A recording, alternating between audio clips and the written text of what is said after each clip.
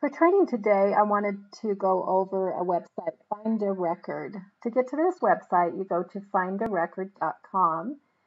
And what their claim to fame is that in 3 minutes, you can instantly find research opportunities in your family search tree. So I want to show you this because this could be awesome and also helpful in so many areas of family history. So we're going to go over in a minute their research assistants and go through those, which will really help you find problems, find records, find places.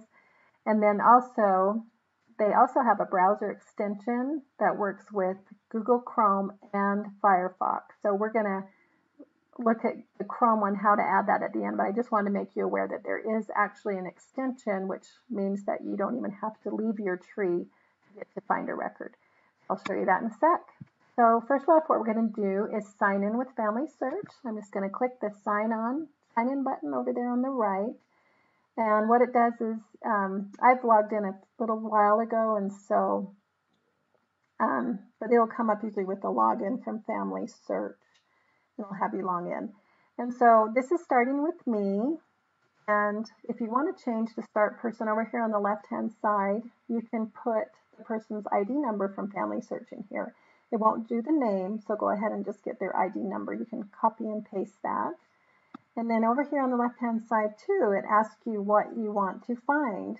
And right now, it's just finding my ancestors. If you click this right arrow, the down arrow on the right-hand side, doing my ancestors, parents, grandparents, and all great-grandparents. If you want to do descendants, you can do that. Descendants and ancestors, cousins, and then just everybody. So you can do everybody at once if you would like. But we're going to go ahead right now and just do the ancestors. I'm going to ask you how many generations you'd like to do. And you can start with even one generation. I've got it right now on 6. And you can do as many as 25 generations if you would like to go that far. We'll just go ahead and leave it on 6 generations. And then it asks you what you would like to do. Right now, I'm just looking at ordinances. I'm going to go ahead and click that off so I can show you these others. Well, so I'll ask you what you want to do. Now I've clicked on the sources on the left-hand side. And so what it's saying is that, I don't have a marriage record for my great-grandmother, Martha Lorraine Williams. This is her name and my relationship, and then also the Family Search ID number, which you can just click on and go directly to Family Search. And then over here on the right-hand side, you can say that you fix this, you can hide this, or you can also look at the details.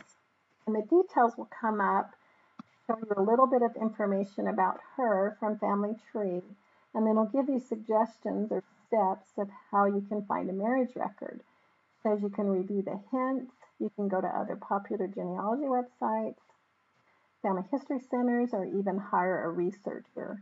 And down below, it gives you some of the best genealogy websites to look at. So that's if you click on, remember the details right here on the right-hand side. So, and then let me show you if I do click on her, how that takes me. If I click on that ID number, it takes me right to her details page in Family Search. And so that should come up in a sec here. So this is my grandmother, Martha Lorraine Williams, great-grandmother actually. I'm going to go back to find a record again. I wanted to show you if you open up this arrow on the right-hand side, it shows you the sources that it's trying to find or suggesting that you find. Go ahead and close that because I want to go over the blue. Okay, the blue is about the person, so it's having you find places, marriage places, and if I open that blue, this tells you the different options that it's looking for, maybe a missing given name, and so it can help, again, if you click on the details, it can help you with whatever it is that it's trying to find for you. Let's go ahead and click off the blue, and if you click on these two, they'll collapse those. And then let's do relationships. So just let me show you what these are trying to find. Find a marriage place, there's missing parents, multiple parent relationships. So it's going to look through your tree and bring those up to your attention. Let's go ahead and click that off. We'll collapse that. And then the one thing I really like is this problems, the red. So what this does is it crawls through the tree and then it looks for possible duplicate persons, which you can do in family search. You know, if you're on a person page, you can look for possible duplicates. But this actually goes through your tree and shows you where there might be possible duplicates. And so this would be a great way to go and clean those up. It also will go through and, you know, tell you if the child born before the marriage, too close, and just different options like that. So let's go ahead and close that. And let me show you the cleanup.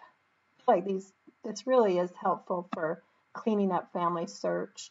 This will go through and look for identical names, multiple marriage facts, standardized marriage places, just everything like that. So you can look at all those. Also, what's nice is if you don't want some of these to come up, you can just click those to take them off. So you can really decide what you want to look at and what you don't want to look at. So that's helpful because sometimes I get overwhelmed with too much. So that's on the cleanup. Let's go ahead and close that out. And let me show you the last one, which is really exciting, is the ordinances. This actually will bring up ordinances that might be ready. You might need to make sure and check and make sure there's not duplicates, but it will go through and look for ordinances.